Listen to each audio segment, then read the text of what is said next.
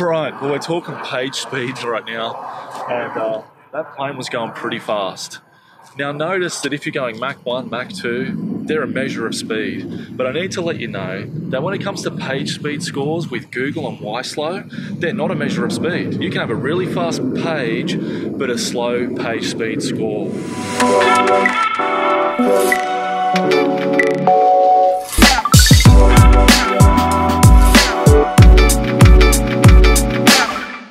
Okay, so when it comes to your page speed score, it's not actually a measure of speed.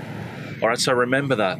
You could have an A+, and it might actually be slower than when your page was an E or an F rating. So always take a look at the total page load time, not just the page scores, because you always want a faster loading web page.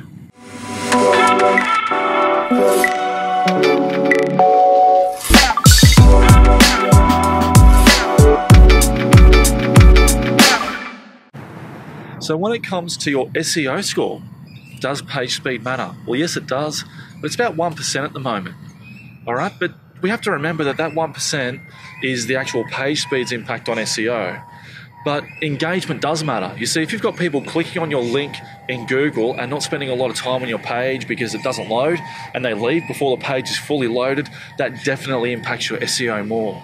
So we have to remember that the page speed score is only about 1% of your SEO ranking, but how much people are engaged on the site is much more.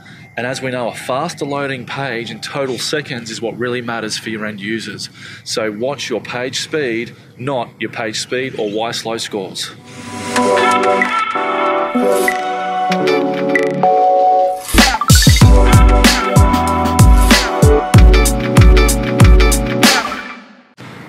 When it comes to Facebook advertising, you also have to remember that your page speed can affect your Facebook costs. So the thing is, there's a lot of people that have found out that the slower your page loads, the more it can cost you for your Facebook advertising. So if you have a fast loading page when it comes to people clicking on links or advertising from Facebook, you're going to get cheaper advertising costs at the end of the day because Facebook wants people to have fast experiences on the Facebook website. So keep that in mind if you're doing your Facebook advertising. Fast loading pages really help you manage the cost of your social media campaign.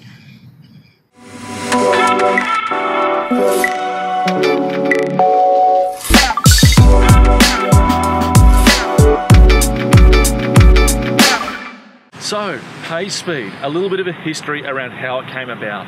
Page speed and YSLOW scores came from the same thing, and that was Google and Yahoo noticing that people's pages weren't fast enough. So they created guidelines and a scoring system to know how to make your page run faster. These worked really well 5 years ago, but with changing technology, so the rules changed as well. So still follow the guideline, use it, but keep a very close eye on your total page loaded time. And make sure that when you implement the changes, that total page load time is improving as well.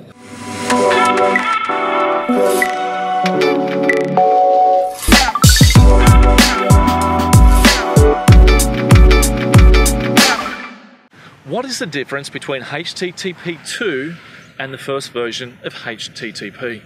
Well, on the original version of HTTP, we were limited with how many files we could download at once. This meant that you had this staggered effect of a file being downloaded, then the next one, then the next one. This meant when you had lots of files, you ended up having to request lots of them all in a row, and that meant you had an increase in page time. Now, however, all the files get pushed at once from the server onto your browser client. This means that you're not waiting for all those files to stagger on. And it also means that having lots of small files can actually give you a speed benefit. So check your server has HTTP2 enabled, and that will affect how you impact and implement your page speed changes.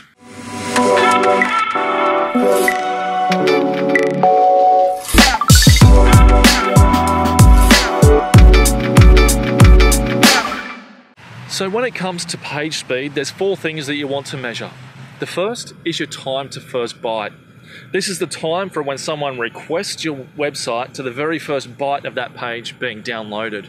You want to take a close look at that one because that's how well your server is positioned to the client as well as how well your server responds. The next one is the DOM loaded event. It's when the full HTML itself is loaded to the page. You want to check on that one because that's when the full HTML structure is ready for the CSS, JavaScript, and images to begin to load.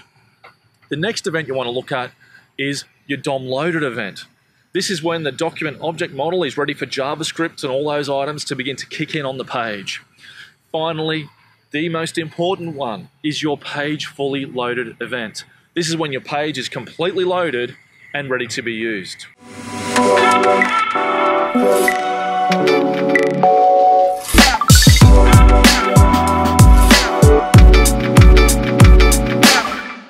So when it comes down for looking for culprits around what's slowing down your page, there's really 3 items that really slow it down that I wanted to raise with you today.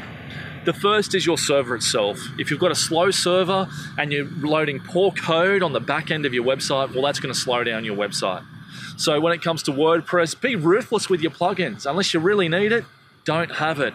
And make sure that you're getting that time to respond down as low as possible for your server response time. The second item is your location. If you have a server in the United States, it's not going to load as fast in Australia as it does in the US. So make sure you're checking your location. Now that also means where your server is located does matter for your end clients. So you may want to take that into consideration or use a CDN to distribute your content. A CDN will allow your files to be all around the world and be served closest to the client that needs them. Finally, the biggest one is the content itself. And the biggest culprit, of course, is your images. Make sure that you compress your images as much as you can.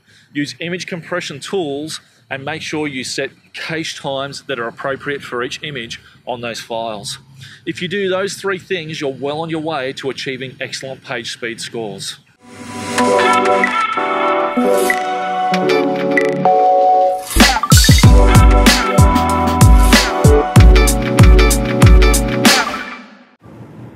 So what about tools? You know, we want to drive down our page speed. We want to get that time going lower and lower. There's some great tools that can help you. The one I really like is GT Metrics because it measures how everything's loading on my page and gives me a great way to drive down my page load times. So check out GT Metrics when you're measuring your page speed.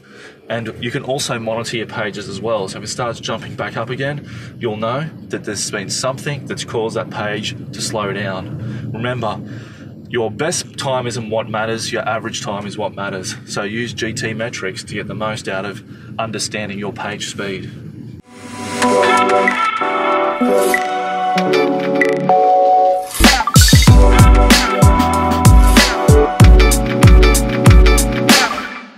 So today I've explained pretty much everything I know about page speed, but sometimes we need a practical way to be able to go about implementing it.